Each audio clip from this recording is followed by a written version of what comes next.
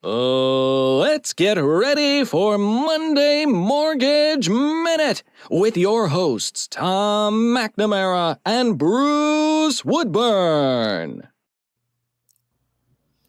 Tom, good to see you this beautiful Monday morning. I hope you had a great weekend.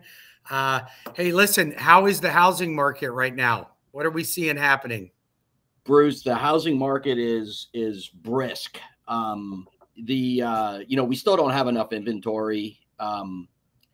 Depending on price point, things are going pretty quick. For an example, I sold a house this weekend, $750,000, first weekend on the market, went over ask by quite a bit. It's going to be a quick close. And we had multiple offers, right? If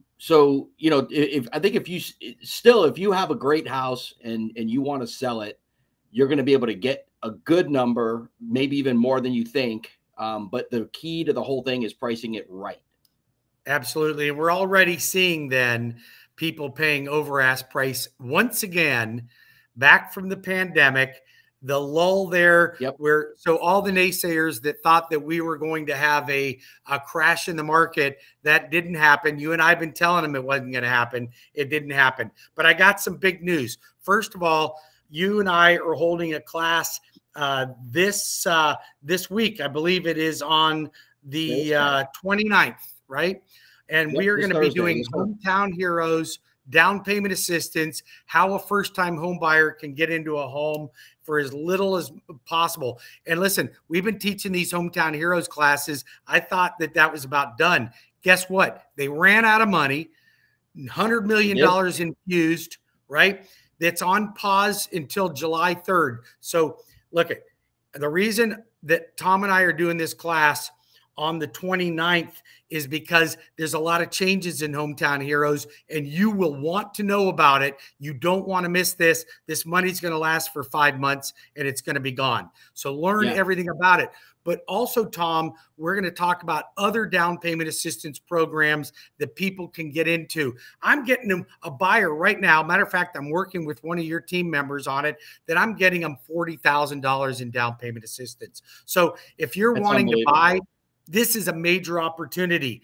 Then I'm holding a class on the 28th, the night before, and that's going to be on wealth building, how to purchase multiple properties in real estate. You need to go to webringyouhome.com and register right away. These classes are almost full already.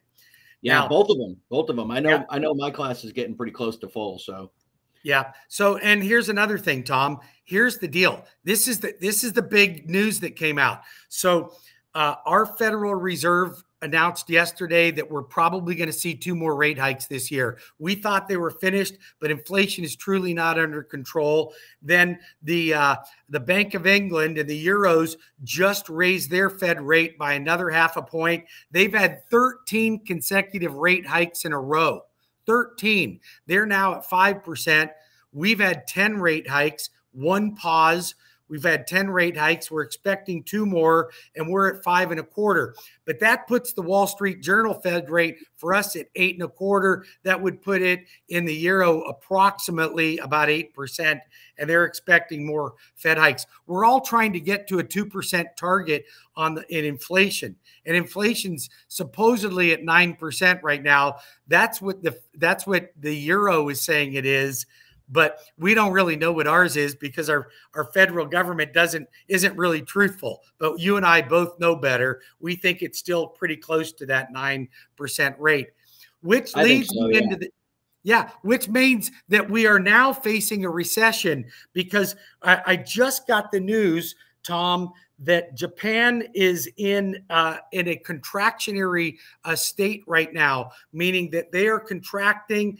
Things look like they could be heading for a recession. We could be heading for a recession. All those things looming. But here's the thing. Recessions will hurt some people, but it can help other people. And that means that it could actually improve mortgage rates rather than deteriorate them. We don't really know what's going to happen. We don't for sure. And, and I'll remind you, I know you know this. I know a lot of people that listen to this and pay attention may or may not know, but in 4 out of 5 of the last recessions that we've had over the last few decades, only one of them prices actually came down. And that was the recession, the Great Recession, that was actually caused by real estate, right? It was caused by mortgages, the irresponsible mortgages that people were doing.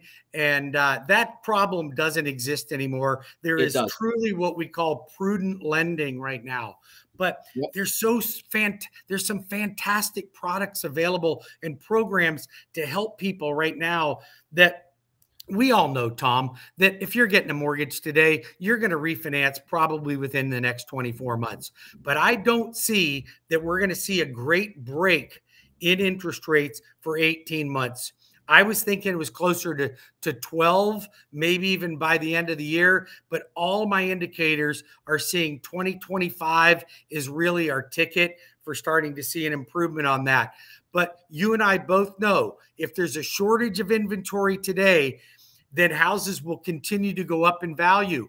I predict by the end of 2026, your average purchase price in the market will be around $600,000. Now we're at 385 right now. How do we get to that? Here's how we get to it. No freaking inventory. That's how we get to it. Yeah, there is no inventory. That is for sure. Like I said, as soon as if you list a house correctly, it's gone in days. And even some of the incorrectly listed ones now are starting to at least get the activity on them. So it's definitely a interesting thing. I don't see the builders stepping up and building a ton because their material costs are high, their land acquisition costs are high, the risks are high. You can't say inflation and then expect that builders aren't seeing the same thing. Oh no, they experience the worst of it. You know, and in addition to the cost of their products going up so high, they can't even get some of their products. Right, absolutely. Although that is starting to get a whole lot better. I mean, absolutely, it's better than it was post-COVID, but it is getting better. But there's still a shortage. There's still a shortage of certain things. And what's interesting is, like I needed to buy some doors this week for my daughter's condo renovation, and my choices were limited. Right. Yeah. So I ended up with doors. Right. I got doors. You don't need doors. Yeah, they're not that important, but I didn't get the ones that I would have wanted, but I need, it's like a choice of, do I wait 4 months for doors or do I just get the freaking project done? So Yep. I'm the same thing. I had to order a refrigerator. It's going to take me 2 months to get this refrigerator in, and there's really no guarantee. So there's a shortage of material. There's a shortage of chips still. I don't understand why my NVIDIA stock went down when there's a shortage of chips. It should have skyrocketed up, but that's my luck in the stock market. But I'm going to tell you something. It's just an opportunity to buy more, my friend. Just buy more. Well, you're right about that, but it also tells me that my real estate portfolio is the way to go. Absolutely. So listen. Well, hey, listen, man, we've got a big week this week. I look forward to seeing you on Thursday. I have to run. I've got a ton of things going on. I know you do as well. Have yourself a great day, my friend. We need to log in. Everyone's invited. Even if you're another realtor, a builder getting into the market, join us in this class. I promise you will get something out of it. And Tom and I have no sales pitch for you. WeBringYouHome.com. That's WeBringYouHome.com. Man, have a great week, and I'll see you later on this week. You as well, my friend. See ya.